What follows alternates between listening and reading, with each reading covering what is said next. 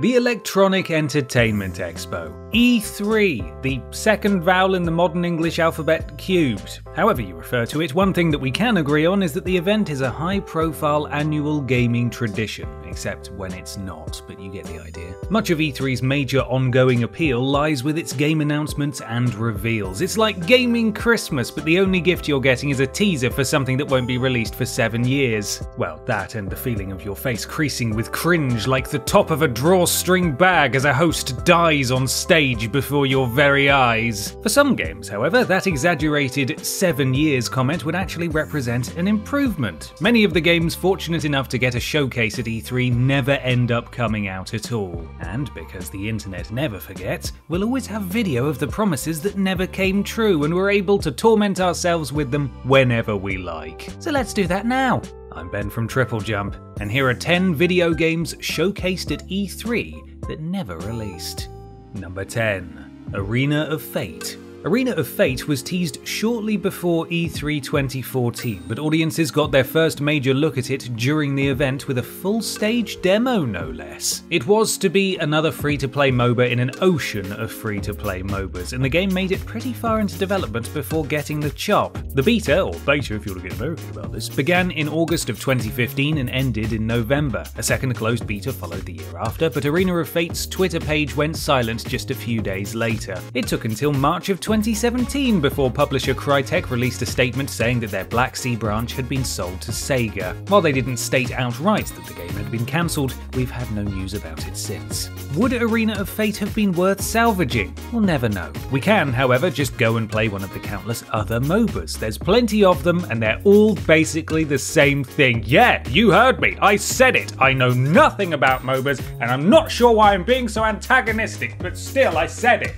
Number 9. Pirates of the Caribbean Armada of the Damned. Developer and Disney subsidiary Propaganda Games only released a couple of titles. One was the 2008 Turok reboot, and the other was Tron Evolution. It was the latter which doomed Armada of the Damned, making the name almost poetic. Armada of the Damned was set before the first Pirates of the Caribbean film, though it only occupied the film's universe rather than being a direct tie-in. It was also to be the franchise's first open-world game, allowing you to sail the seas and choose either a light or dark progression path. Think Fable crossed with Assassin's Creed Black Flag. It would have released before Black Flag though, so at the time that analogy would have been quite confusing. While there wasn't much pedigree behind the studio, the premise of the game was promising and it had the backing of Disney.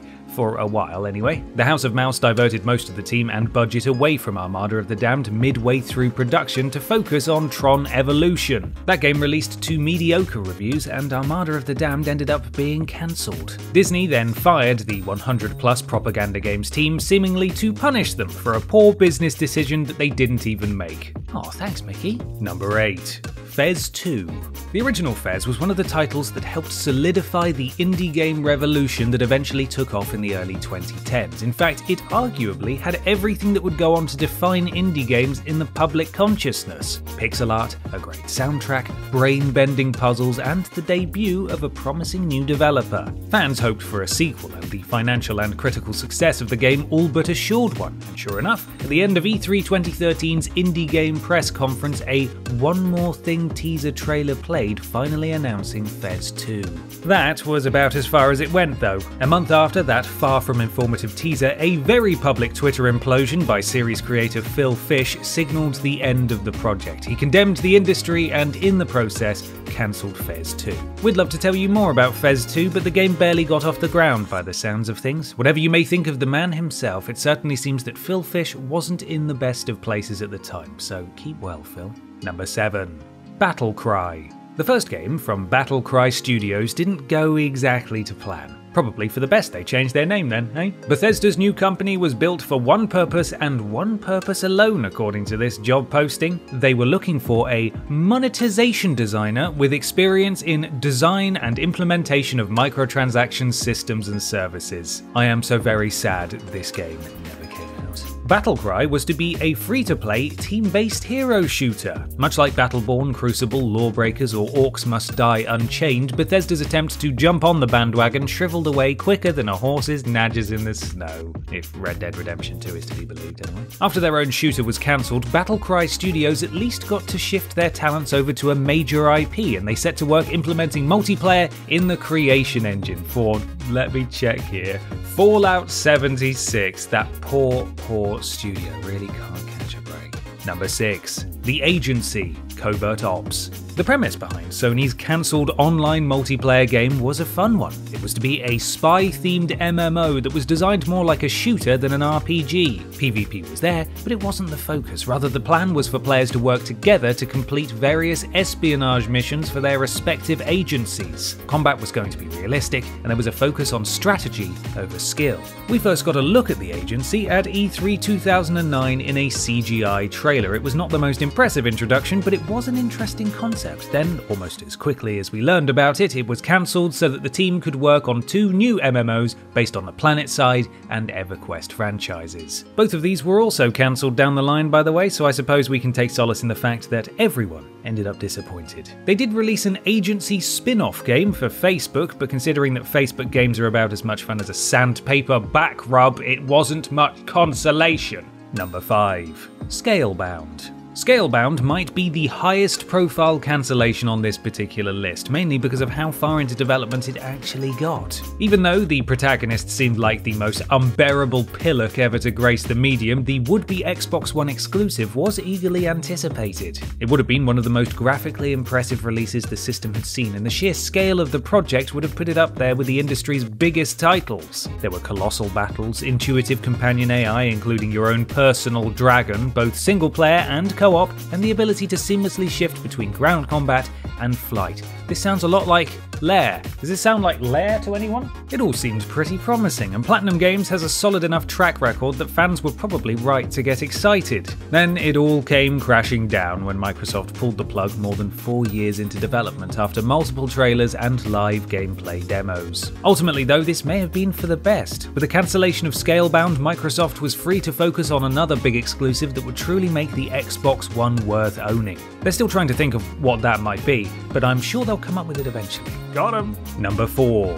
Fable Legends. Like many of these games, Fable Legends had an interesting concept. It was to be an online multiplayer game set in the Fable universe. There would have been a team of 4 hero players against a single human-controlled villain. While the hero's gameplay would be your standard third-person action affair, the evil player would get a top-down real-time strategy perspective. It would have been like a tower defense game, with the villain putting down traps and units to stop the heroes reaching the end, with all parts played by real human players. It all sounds good so far. Much later into development though, the now Peter Molyneux-less Lionhead Studios had an announcement. Fable Legends would be free to play and have microtransactions. Oh, my favourite! That wasn't actually what turned fans off, however. During the time that Fable Legends was still in development, most backlash came from the fact that it was a Fable game. With that name, fans wanted a single-player RPG, not a multiplayer one. We can't say we blame them, but since neither version of the game released, it's a bit moot to insist that one approach would have been better than another. Number 3. Sonic X-treme. Back before E3 had become the mega show as we know it today, video game reveals weren't really a thing. When the internet was still in its infancy and games were still finding their feet, chances were that you'd have found out about a game's release when you saw it on shop shelves. The cancelled Sonic X-treme though was being pushed hard ahead of release. It even had a playable demo at the second ever E3 in 1996. Despite the fact it had a name so 90s that the mere mention of it should be accompanied by the Fresh Prince of Bel-Air theme, Sonic X-treme would have been the Hedgehog's first foray into full 3D rather than the isometric perspective the series was attempting around the time. Unfortunately, internal conflicts caused a period of development hell that would see X-treme cancelled mere months after its E3 demo. While the footage looked, from our modern perspective at least, about as enjoyable as an evening of passion with Dr. Eggman, I'm sure that back when Sonic X-treme was due to be released it would have been just smashing. I'm joking, of course. It would have been compared to its direct rival and all-time great, Super Mario 64, which would have ensured that Sonic's best years would have been behind him even more quickly than they were destined to. Number 2. Agent. While the Wikipedia page for Agent says that it's still upcoming, we can assure you that isn't the case, at least not in its originally intended form. Agent was to be Rockstar Games' next big IP. While little is known apart from the fact that it was to be a counterintelligence agent in a 1970s Cold War setting, you've got to imagine that it would have featured an open world like a stealthier version of Grand Theft Auto. It was to be developed by the same studio after all. Originally announced in 2007, Rockstar's espionage 'em up was never formally cancelled. The trademark was held and renewed repeatedly for the decade that followed, but the Agent brand was abandoned in 2018. If they didn't even bother doing the paperwork to keep the name, that more or less guarantees that Agent isn't going to happen. The strange thing is, it's still listed on Rockstar's own website as an upcoming title. Should we read much into that? Will we be surprised at this year's E3 by the triumphant return of Agent? No! Of course not, it's probably just an oversight on the part of the website team. Number 1. Star Wars 1313. Star Wars 1313 was to be the origin story of helmet enthusiast Boba Fett. That's a prospect tantalizing enough to get any Star Wars fan salivating. Unfortunately, LucasArts was bought by Disney partway through development, and that company quickly cancelled all LucasArts projects and handed Star Wars game exclusivity to EA for the following decade. I think that alone puts Disney in the ranks of the very worst companies ever. Announced with a trailer and a 15-minute demo at E3 2012, Star Wars 1313 looked visually impressive, but the only gameplay that was shown was third-person shooting and a basic point-to-point climbing mechanic. It would have most likely been great, certainly, but a lot of other games at the time were already doing those things very well. Of course, we didn't know at the time that the game would be focused on Boba Fett, which makes it far more interesting. In fact, we didn't even learn this fact conclusively until 7 years after it was cancelled, when a screenshot was leaked. Whether that image was legitimate or not is debatable, but considering that it was definitely going to be about a bounty hunter, Boba Fett would certainly have been the obvious choice. As much as I'd have loved a game about Bosk, I'm not sure his lovely lizard face would have been quite as marketable.